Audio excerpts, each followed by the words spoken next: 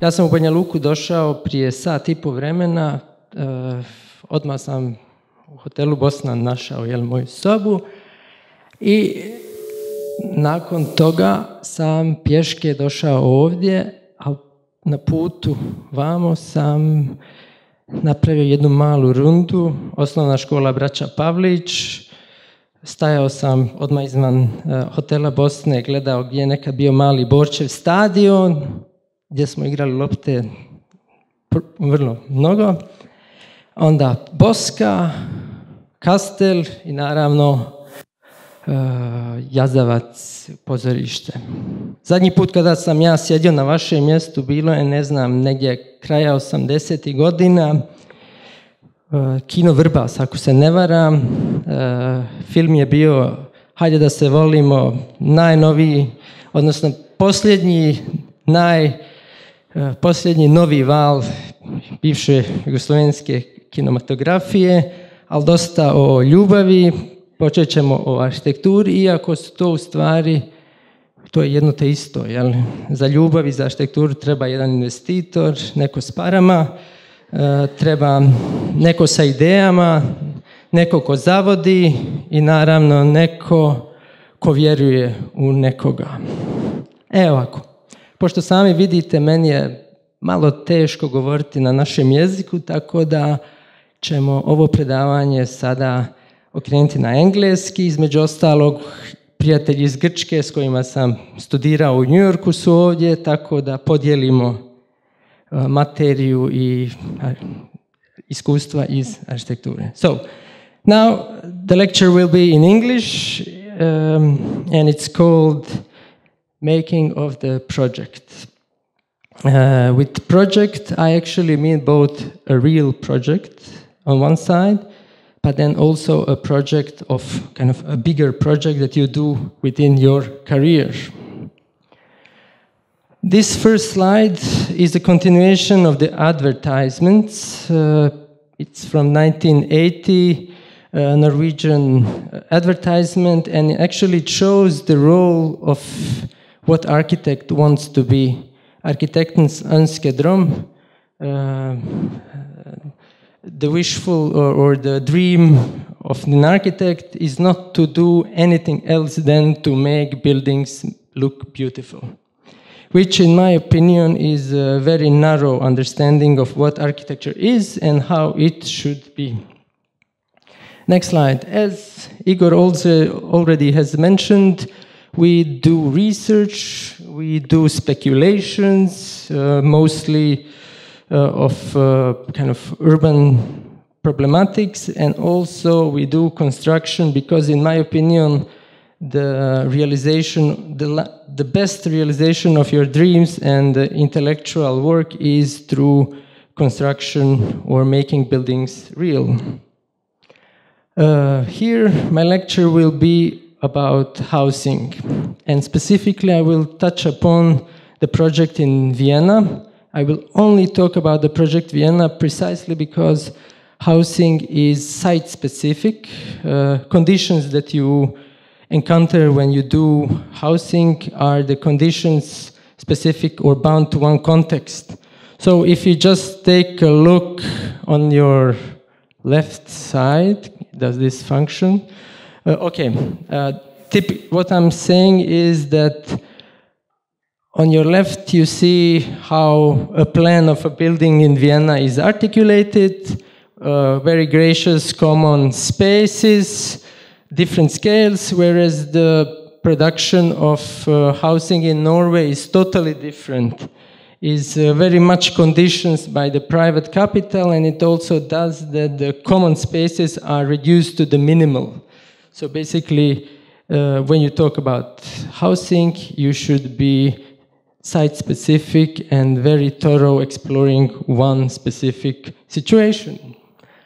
Of course, what is enchanting in Vienna is also the role of housing in relation to the overall politics.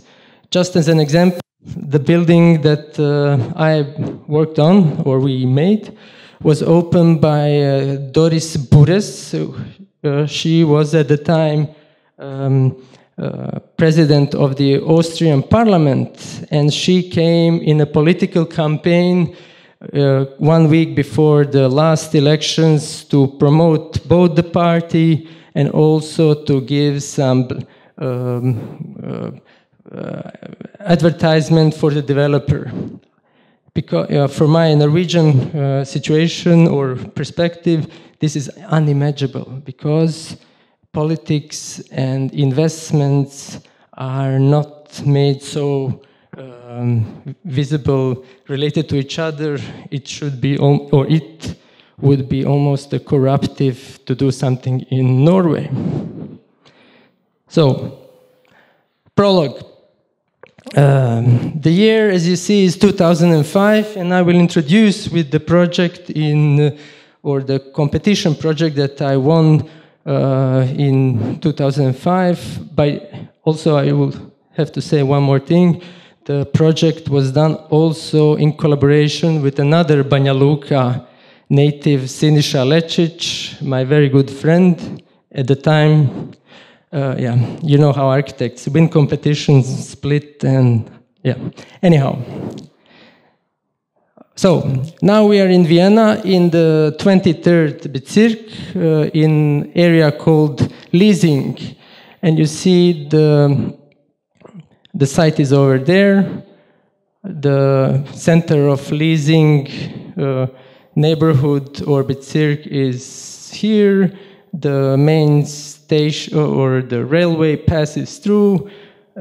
So the site itself was left over after railway container unit, which was still kept on the other side of the street.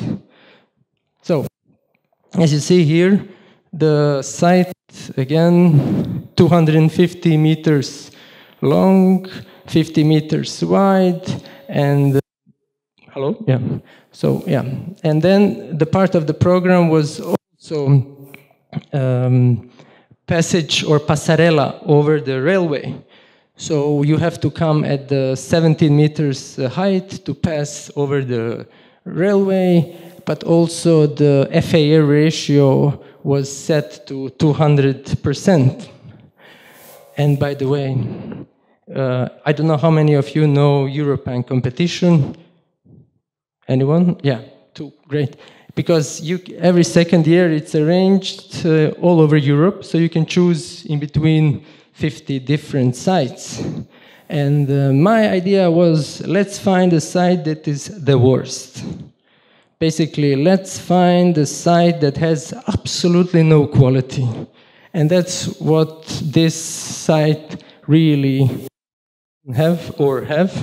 One side you have a 250-meter long existing structure, destroying its eastern side, and then on the other side you have containers in 4 to 5 stories.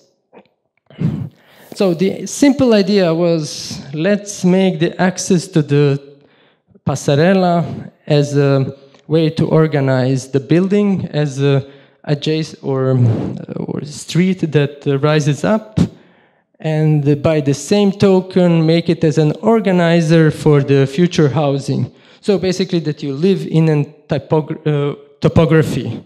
So you don't live in a single building, but you live in a large-scale housing complex which has spatial qualities but also enhances other ways to live.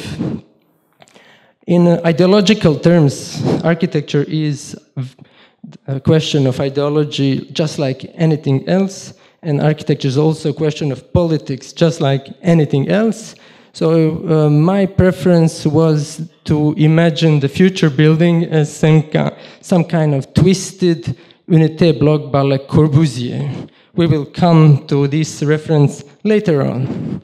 Building in itself was very much bound to its time, 2005-2006, with its landscape dimension, with its structural organization, but also in a way of creating its own context. This cozy, small-scale street is something else than you see on the outside, but also the street itself reinvents what the street, in classical European terms, is. Ground floor, where everything happens. Here, we talk about street that passes through the building and creates its own urban touch. Building in itself, a mega structure. I know it's unrealistic, but still, it was a almost intellectual satisfaction to do something like this. Of course, when reality knocks on your door, then you have to take a couple of steps back and start reimagining what is important and what is possible, and also enhance the reality of housing in Vienna.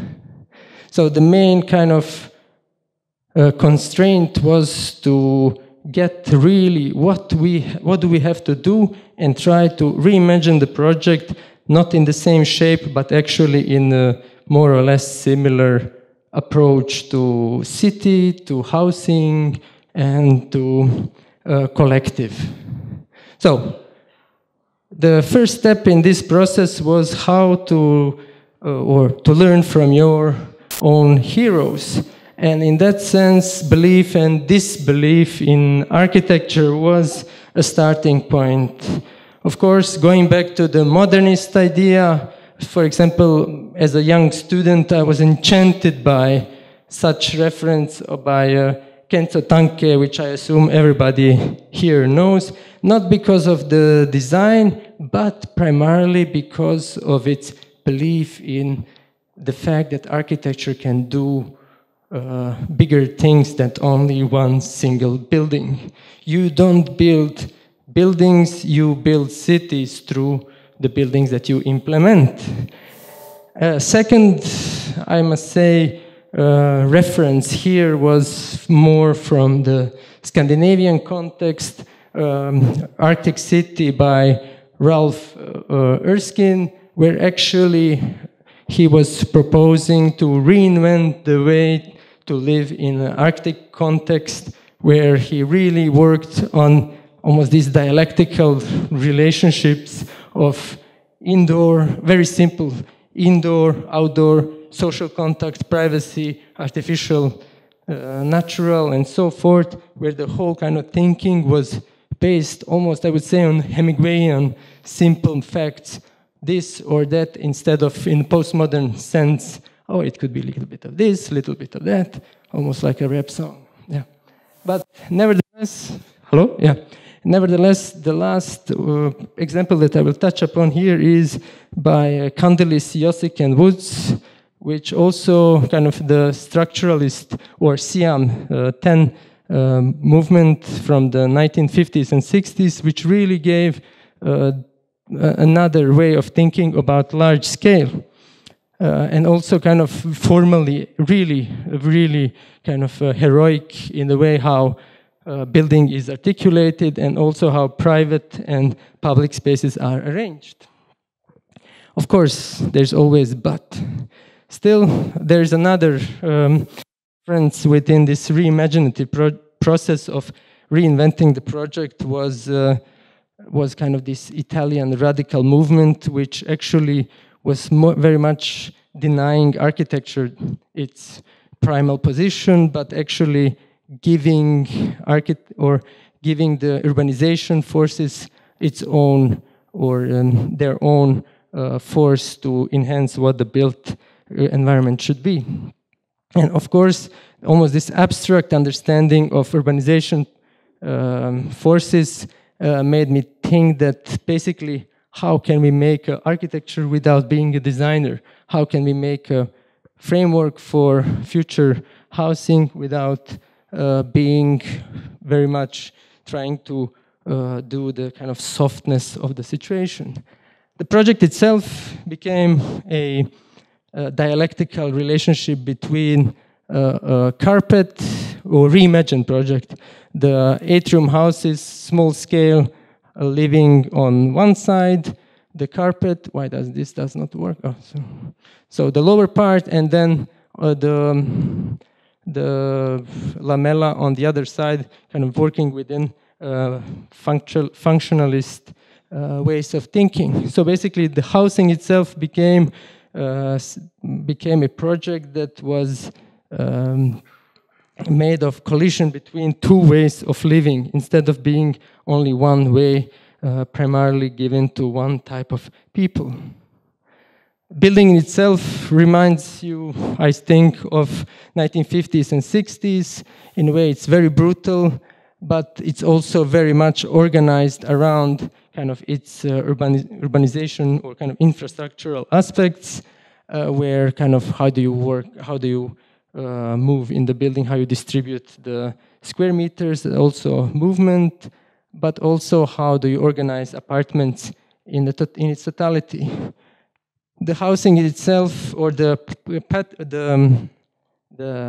lower part, the carpet, as I call it, became almost like a schematic design, design of a small scale units enhancing a carpet dense living, but also extremely rational. On one side, having the starting point, one basic footprint that evolves and becomes iterated in different,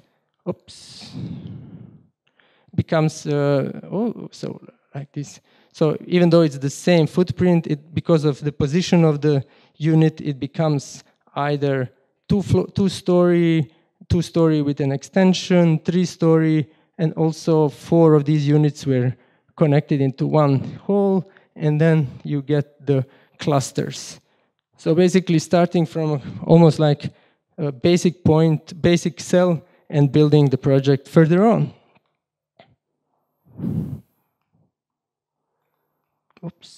So the project in itself, beautiful context, as you can see, railway on one side and the horrendous large building on the other, and a little bit smaller project in between. Why does this not work? Okay, so, but I see that previous times, the days of architecture were focused more on a small scale, but what my kind of approach here was, or my approach anyhow in my professional career, is what are the potentials of the large scale? How can we reimagine what large scale is? And it's nothing new. It is something that was already been written about, but what kind of my starting point here was to discuss what large scale can do, and that is, for example, typological mutation. What does that mean? When buildings becomes, you start with a new typology or given typology, and then when this building becomes bigger, it's not that it only gets scaled up, it gets totally different ways and dynamics within. It gives totally different potentials to be implemented, but also what it does is that it also creates a context on its own. So basically, instead of being contextual, looking just like your next door building, it gives you potential that reinvent the context both within, but also from the outside. This is, as I said, nothing new. I mean, here I found inspiration by Rem Koolhaas's Bigness essay, where he talks about large-scale architecture as architecture of its own material constraints and also totally different potentials. But of course, everything goes back to history, for example, one of the first ones to discuss the large-scale architecture was Ludwig Hilbersheimer in his Metropolis Großstadtarchitektur, where he actually talks about how the city in itself has its own rules of creating architecture and its constituent parts. And of course, you can never talk about architecture if you don't talk about Corbusier. So one of his main works, Unité Bloc, is actually one of the most clear examples what large scale really means, is that the building in itself gets city-like qualities. It means that architecture in itself can do something more than be only a aesthetical form that you've seen on the introductory part. And just some aspects from that project is that actually it also puts in motion what and how living can be and how it can be achieved through a structuralist way of thinking, but also what building in itself is within the whole landscape of the existing city, being almost like a land art element within the landscape of nature. Again, the project itself tries to enhance this quality of the large scale. Basically, it tries to enhance what does it mean to have typological mutation, but also what it means to have its own context. On one side, the atrium houses is a compact compact building of size 50 times 130 meters, and by saying that, it also offers totally different ways of re-engaging the single unit with the all, but also it creates different spatial qualities. So basically, on the outside, the building itself is very confrontational to the outside context. It almost turns its back, but then on the inside, it's almost like a small village trying to enhance different scales and also different qualities. So basically, even though the large scale shape is, or form, megaform as Kenneth Frampton would call it, is super rigid, on the inside it's very soft. Just to quote Barack Obama when he talks about Joe Biden, he is tough on the outside, but he's very soft on the inside. So, and then Lamella in itself, this is an earlier iteration than what actually got built, but we will get to it. In itself, Lamella, it's not just a large building where you have a stairwell going up and then division between the apartments. It has its own spatiality, it has its own relationship, it has its own programmatic or strategic placement of other programs. I know that, for example, I was born in Knežepolska Street, Knežepolska 15 in Borik, H2. You all know that that building is also 130 meters long. And actually what that building is, even though it's big, but it does not have the quality of the large scale, precisely because it's it has no other implications on the vertical communication common spaces than any other smaller building. Here what I'm talking about is that the building itself becomes an event, that you have different layers of activities, but also different potentials how to articulate the intermediary spaces. The inside of the building in the latest iteration is vertical space going from the ground floor, which is very timid, which is has no qualities. You move up and then you get to the top floor where you have on one side urban agriculture, where each of the residents can grow their own vegetables, and all infrastructure is also placed there to enhance these activities. But perhaps the most important thing is that you have also the swimming pool at the top, which of course, if you know Austrian subsidies, that's also part of that game. And of course, the building has no people, but rumor says it that in the weekends during the swimming season, it's just like thermal baths of Laktashi, where I used to frequent when I was in my formative years. Of course, one of the most important things when you talk about large scale, and also when you do a project. I won the competition when I was 28 years old.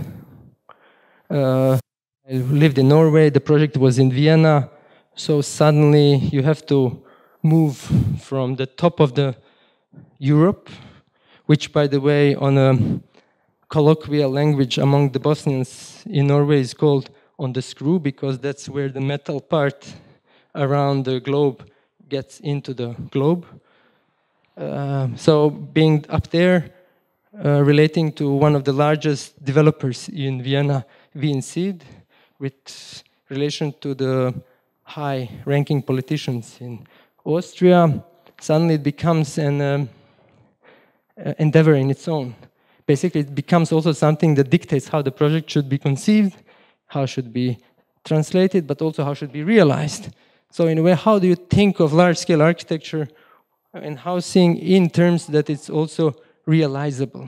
How can you talk about the meeting your clients when you actually have very knowledge of the rules and the games that are done in Vienna? But of course, being an architect, you are you should be trained to encounter certain type of uncertainty, because architecture is an uncertain practice. The first moment when this uncertainty disappears is the moment when Doris Burras opens and unveils the building. So in a way, the project is conceived in kind of what happens when you go from here to here to here. Of course, everything started by trying to find knowledge. When the restart of the project started in 2008, 2009, one of the first things that I actually did on purpose is to contact some of the local architects just to get some simple insights. How do you treat the numbers? How do you treat the numbers of used or the gross area relation between net area? How do you break the numbers or the Excel sheet so that the project has any kind of potential to live? So one of the architects who actually is still influential, Walter Stelzhammer, gave me some simple rules. You do this, you do that. It's almost like Brojka and Slova. Okay, mass distribution. What this was that this whole kind of numeric exploration of potentials became translated in a form. So basically, how can you make a project that is so flexible so that it kind of enhances potentially different scenarios? So on one side, it was to create a lamella or the housing slab, which is flexible or kind of interchangeable with the carpet, so that depending on how much square meters is one side, makes it possible that you can kind of change this in a way. This line here, the relationship between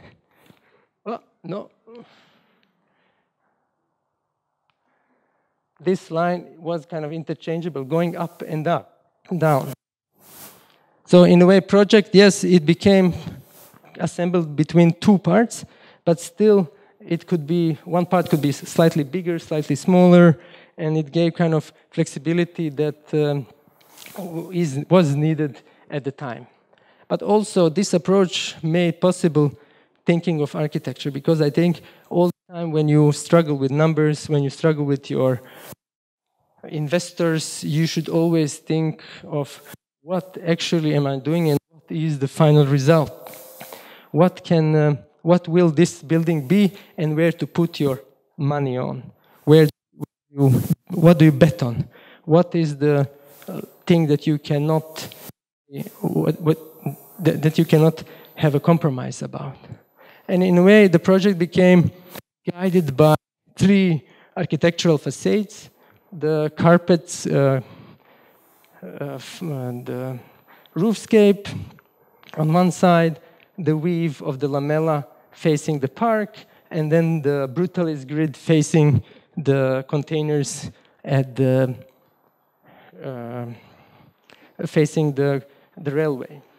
So in a way, in very simple terms, the roofscape became almost like an abstract composition of elements. The brutalist side became super simple, but still focused on the materiality of the raw concrete, and play between vertical scaffold or vertical and horizontal footprints of the scaffolding, and of course the kind of the image that project is mostly known about, because actually people love sweet things, the weave.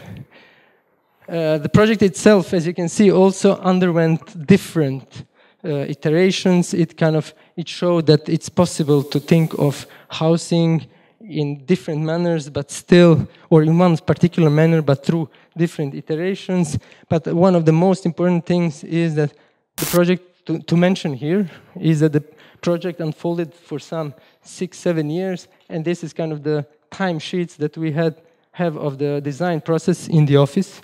As you can see, first 5-6 years, we were working sporadically on the project, and first when we got the official contract in 2012, end of 2012, beginning of 2013, that the production of the project became kind of more systematic and more real. Kind of all these different, within this Tour de Vienne, as you can see, the life of Lamella had different iterations, and actually yeah. But of course, what I learned in this process is also that when you think things are done, finished, they are never done. When we submitted to Grundstücksbeirat for the first time, which is the subsidy commission in the city of Vienna, then they said that our calculus was not sufficient. Basically, our calculus did not take into account that the lease on the land already has been spent for 10 years, so we had to increase, and the lease was supposed to be on 100 years, so we had to increase project by some 10 to 15%, which actually means to increase net housing area by some 15 to 2,000 square meters, which is really drastic. And of course, the other thing is that when your investors write an email with Mr. Mujezinović, then you know nothing is serious. But when they start, hello, Mirza, then you know you have a problem. So the work on the Lamella was continued, and Lamella was actually totally, or on the internal side, reformulated from having 2 atriums facing the rail yard to becoming kind of almost too brutal inner court, which you have seen, or inner space that you have seen some earlier images. Of course, housing also, atrium houses also were expanded. We got some more housing on the park side, which was also possible by the regulation plan. And but the project actually kind of got this vertical space, which always had faced the atrium houses. The brutal facade was even further strengthened, and also the red housing, which actually the developer was really against to have it red. But in a way, what I really was thinking was appropriate, instead of just making it blend the rest of the project, precisely because it was some kind of processual mistake, it had to be made in red. So the atrium also received an additional floor. So, but at the end, the project got the subsidies by the Wien, and but the other thing, what I find also interesting, not to brag, is that it got the highest score on architecture, where there was the youngest team actually working on it. But on the other side, doing the economy and ecology and all these serious stuff, where you had old-timers working on it, it received much lesser score. What should be also thought of within this project was actually how do you govern the process when you talk about housing? Because it's very easy to become very pragmatic about, oh, how do I design an apartment? How do I put the vertical communication? How do you solve all these constraints that are given by the real life? what this project also tried to encounter was all the time, there were like two stories. One story that was for the developer and for the, but the other story was actually for us in the office to talk about housing in kind of ideological manner. What is it that we are doing and how can we try to maintain it further on in the project?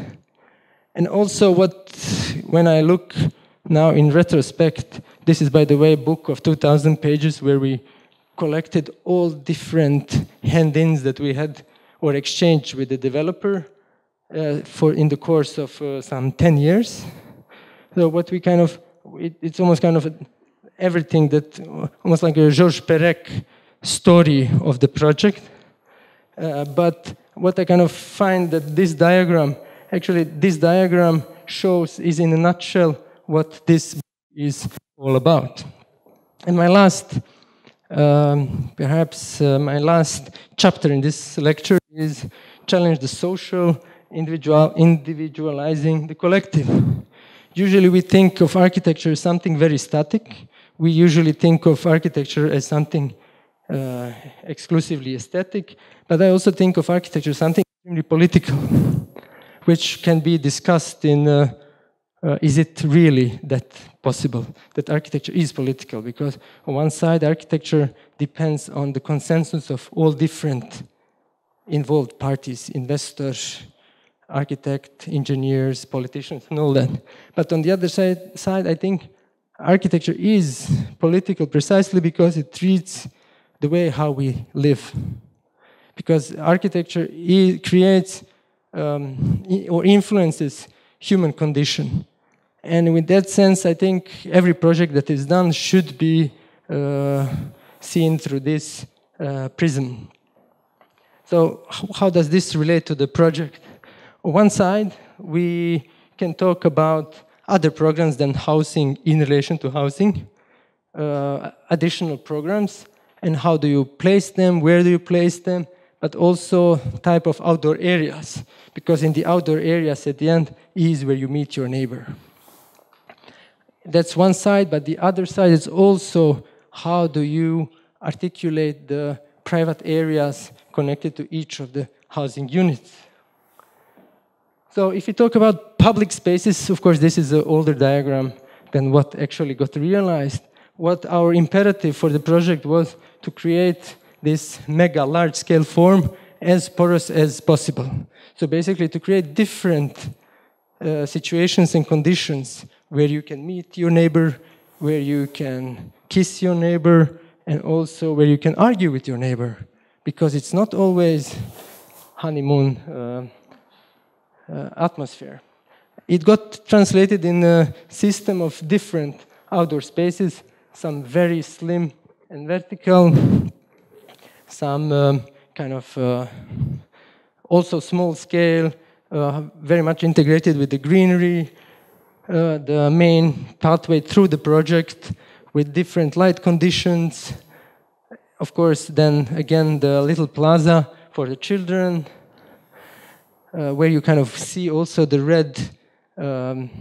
red housing, but also to your left is also the library or the communal space within the building itself, which you see also on the corner here, and also an auditorium stair where you can sit, where actually the brass band was playing on the opening.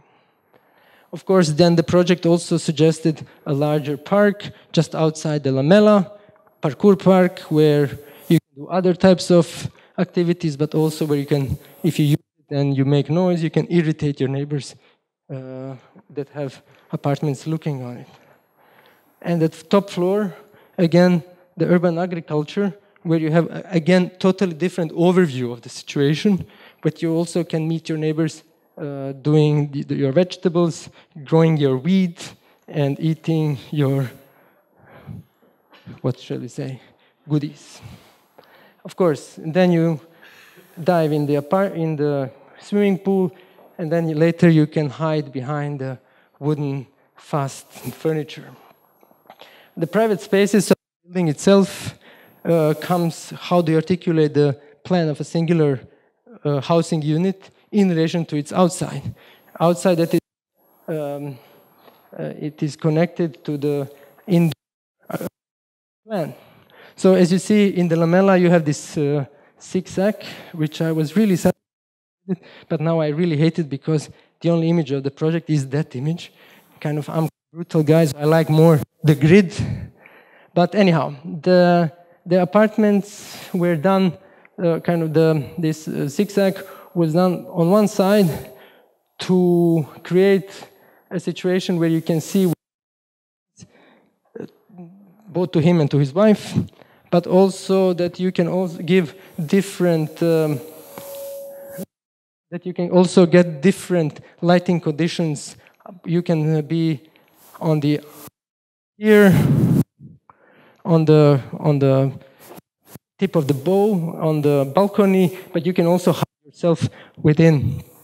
In a way, the lamella itself, it becomes kind of architectural statement where you see your neighbors, and on one of the openings, there was an older lady that moved in one of the apartments, and she was really happy because of the situation that she could both see the neighbors, but also be very, very secluded. And kind of my favorite view of the zigzag is where you don't see zigzag, but I also think that this would be a perfect setting for the follow-up of Titanic movie, where DiCaprio and Kate Winslet stand on each of the sides and bow to the new future. Of course, the housing, the atrium houses, as you can see, the atrium itself is articulated with the ground floor. Oh, sorry. So basically, the doors now, there's also a door here. So actually, the whole ground floor can be open to the atrium. You live in a highly dense situation, but still you have your own private little garden integrated with the green, and where you can articulate your own interest. That's one side, but also basically the unit in itself always gets, or what I kind of find interesting is this dualism of absolute inside, absolute private, and then you get also some view out on the hardcore situation of the railway. At the end, also, it's not only one type of apartments in relation to each private space, but also the fact that apartments in lamella and apartments or in atrium houses are exposed to each other, because the houses here, these apartments in atrium houses are much bigger than the ones in lamella, and then also exposes different types of people. At the very end, I will end with, because I started with another commercial. I started with the commercial, and I said, let's finish with the commercial. And this is a commercial that is 40 years old by Bernard Tschumi, former dean of Columbia University. And what kind of it condenses in a very elegant way is this fight of making architecture that is about fighting the constraints and finding the pleasure of getting out of the constraints while creating architecture. At the end, yeah, this is the last image, and I think I will finish here. Thank you very much.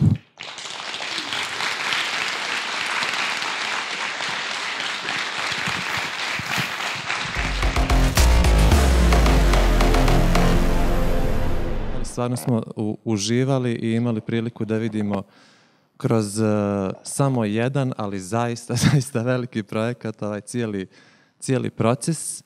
I zapravo to je ono što me najviše zanima, proces projektovanja. Vidimo da je tu bilo nekih 10 godina, 2000 stranica razmjene komunikacije sa developerom ili poduzimačem, investitorom, ne znam kako mi to zapravo najtačnije prevodimo. Međutim, da li je postojala neka komunikacija između građana, između korisnika prostora, između stanovnika koji će tu živjeti ili koji već žive i da li možda nakon izgradnje objekta, nakon svega što ste prošli, na neki način pratite uticaj te velike razmjere na taj dio grada ili na sam grad? Evo ovako, prilikom projektovanja, znači dok smo projektovali projekat, nije bilo razmjene mišljenja i dijaloga sa budućim korisnicima, odnosno stanovnicima projekta. Jel? Ali ono što je, ja sam u oktobru bio ponovo u Beču zajedno sa studentima iz Osla i znači godinu dana nakon što se projekat otvorio i ljudi su uselili, ono što me vrlo intrigiralo je to da su već neki počeli da mijenjaju recimo balkone, da dodaju zavjese. Da vam pravo kažem, meni u prvi tren mi je bilo ono krivo, pa ljudi, ja sam 10 godina na tome preveo i onda dolazi neki, dosta ljudi sa Balkana isto živi, ovdje dolazi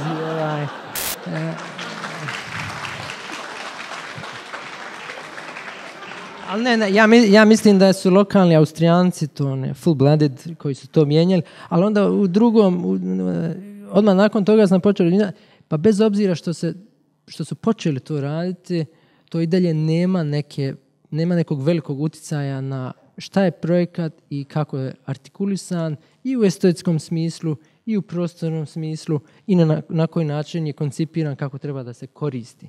Tako da moj pristup projektu je bio ono što udri jače, mani jače, onda bude što rigidniji na neki način, ali i dalje da otvara mogućnost varijacije i mogućnosti nečeg drugog. Hvala. Mislim da Isidora sigurno ima pitanje, jer ona je prosto takva. Poslije ćemo dati priliku i vama. Pa imala bih puno pitanja, ali s obzirom da ćemo posle toga imati panel diskusiju, ne bih da dužim. Uglavnom, bio mi je vrlo zanimljiv ovaj pristup i to poređenje arhitekture u početku i ljubavi.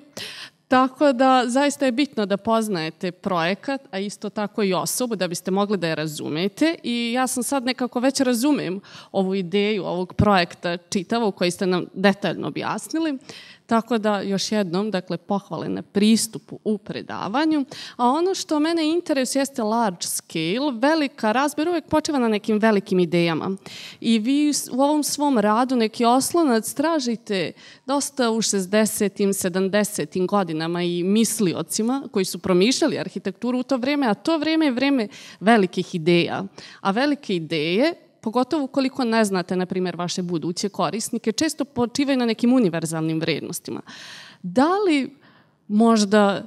Da li smatrate da postoje univerzalne vrednosti u stanovanju, ne samo u stanovanju u prostornom smislu i koje bi to bile, koje vi primenjujete kada pristupite nekom projektu?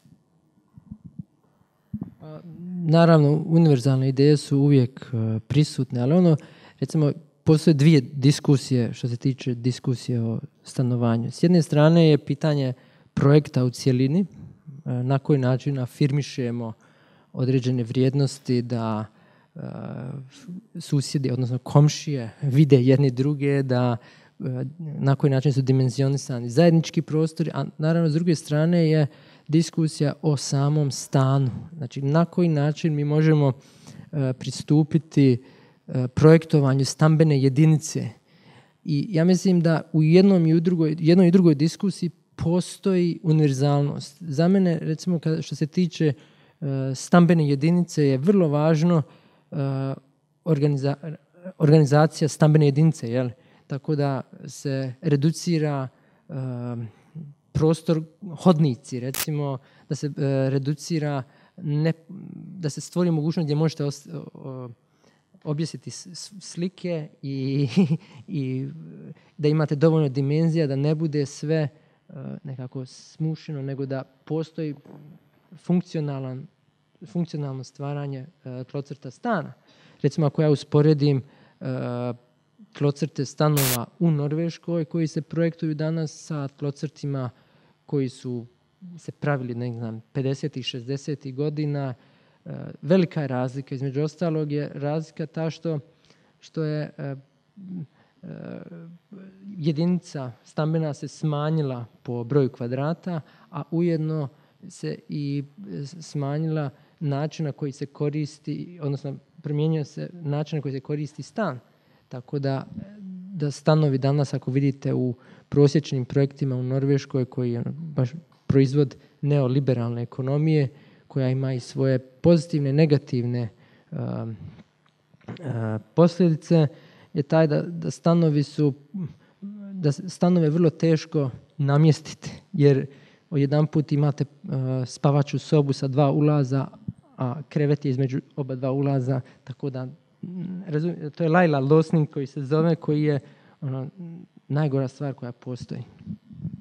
Tako da univerzalne vrijednosti postoje, ali opet je pitanje na koji način mi univerzalne vrijednosti kao arhitekti možemo zadržati u svoj toj borbi prema investitoru, prema drugim projektantima. Recimo u Norveškoj svaki stan mora da ima protupožarne sprinkler i to mijenja skroz organizaciju na koji način možete, koje prostorije trebaju biti pokraj koje i tako dalje.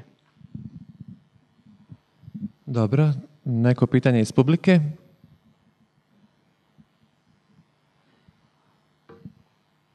Evo imamo pitanje, Nada je tu da dostavi mikrofon.